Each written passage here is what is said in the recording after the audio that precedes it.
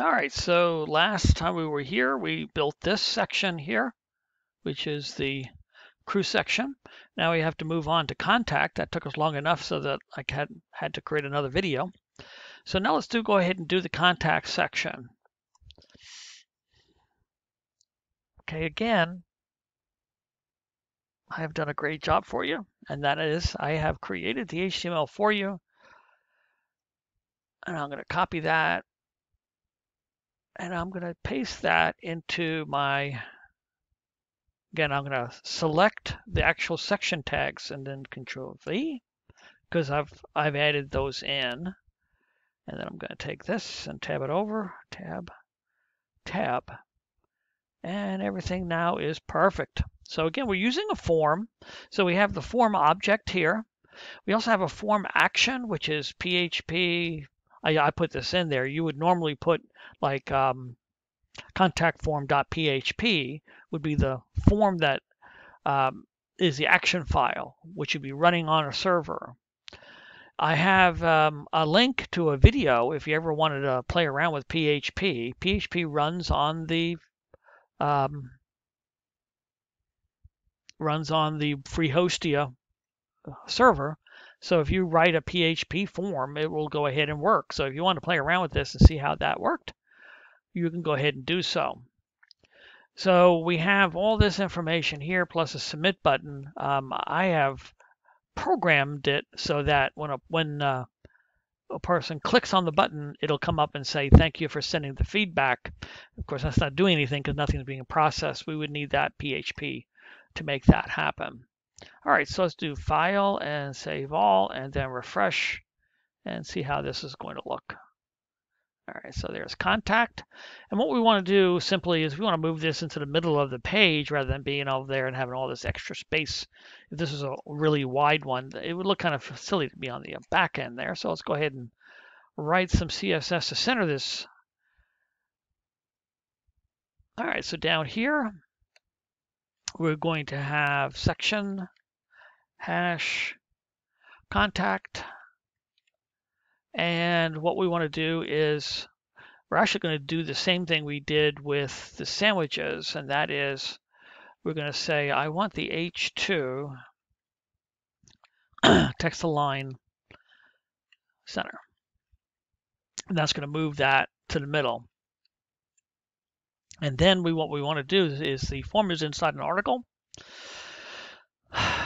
So let's go for I can't remember now. Yes, yeah, see the form is inside an article and the H2 is separate. I thought I had done that. All right, so text align center. Okay, that's all we're going to do here. And now we're going to come down and format that article. So we're going to do section, hash, contact, space, article.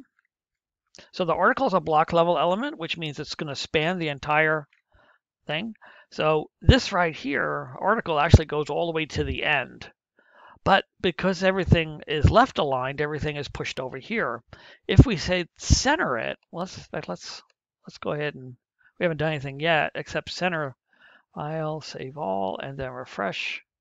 All right, so that moved to center. If I decide to center everything in an article, it would move these over, but then they would be centered based upon their size. So this would be centered in the box, that'd be fine, but please provide feedback would also be centered, and we don't want all that. We want this to actually be left aligned, but centered on the page. So we're going to do that with margin like we've done before with main. And that is, we're going to provide it a width,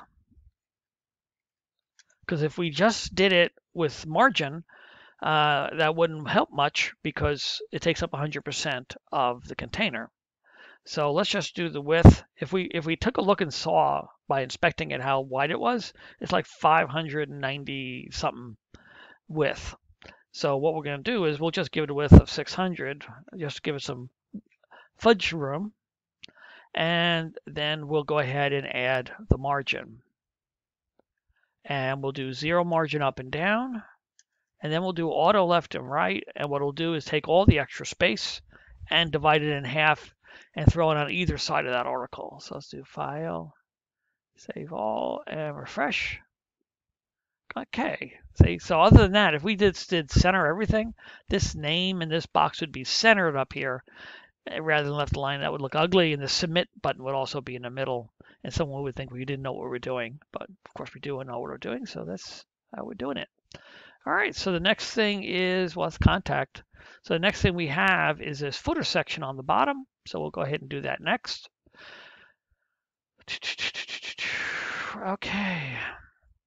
So the next thing I'm going to do is HTML for this footer. And again, I have given you some great content.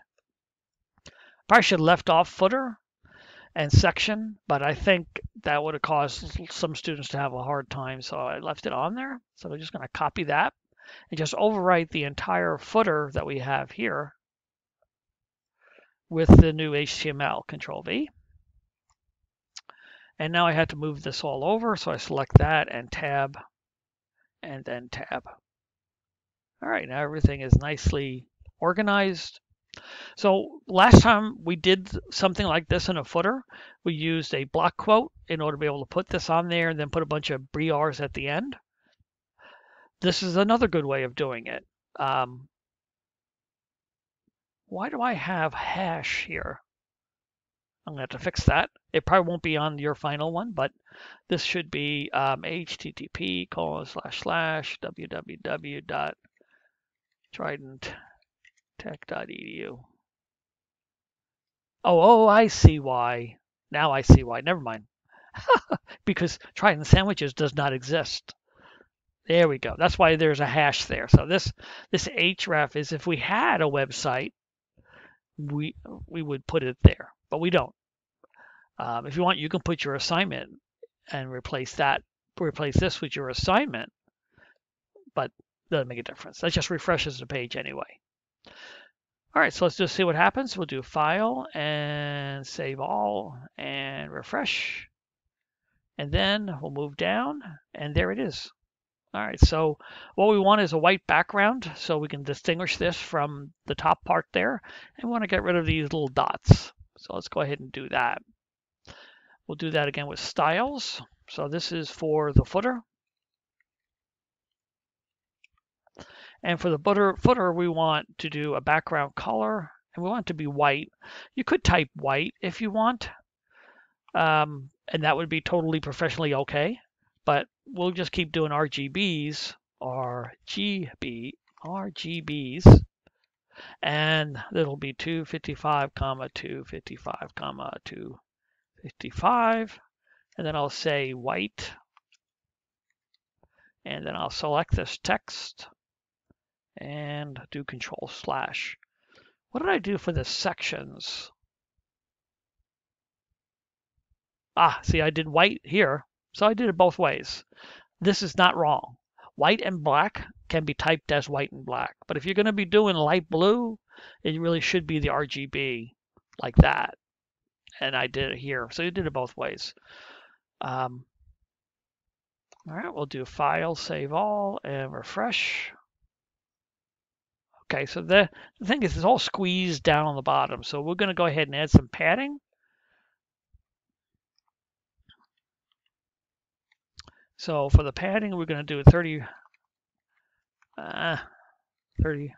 come on now, home row, 30 pixels. Whoops.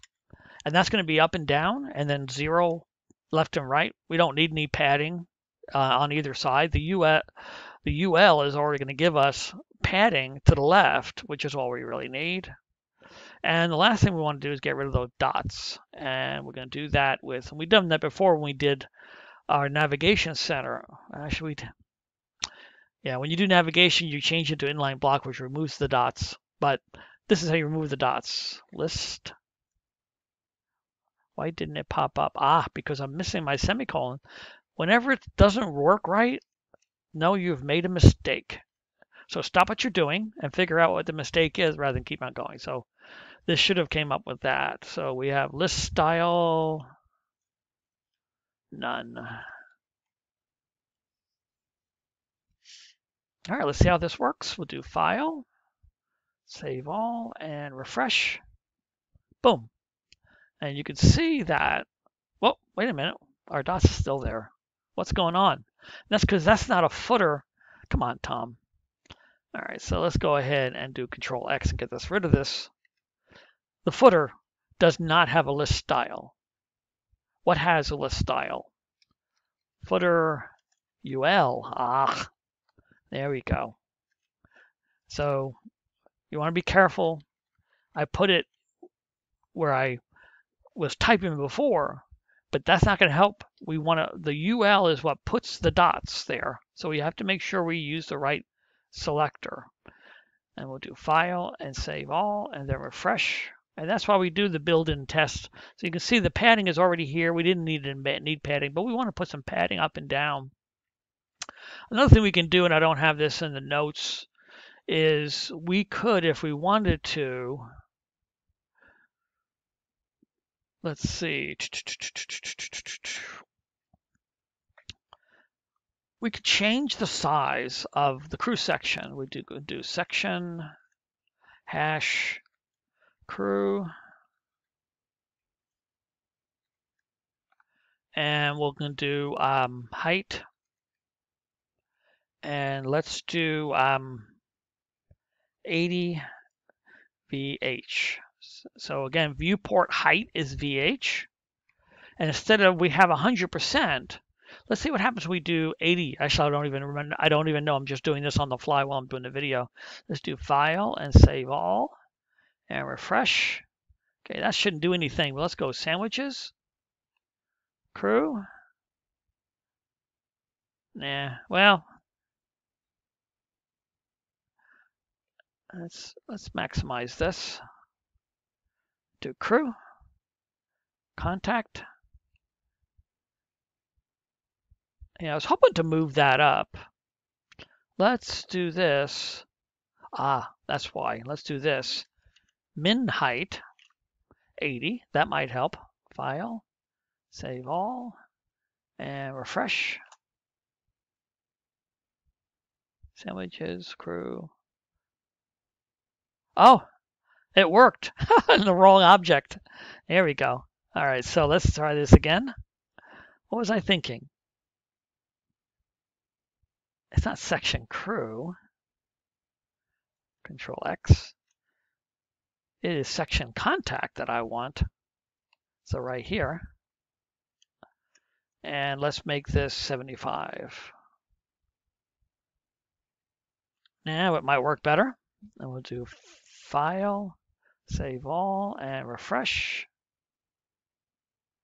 And then I'll do Sandwiches, Crew. Uh-oh. Why is crew short?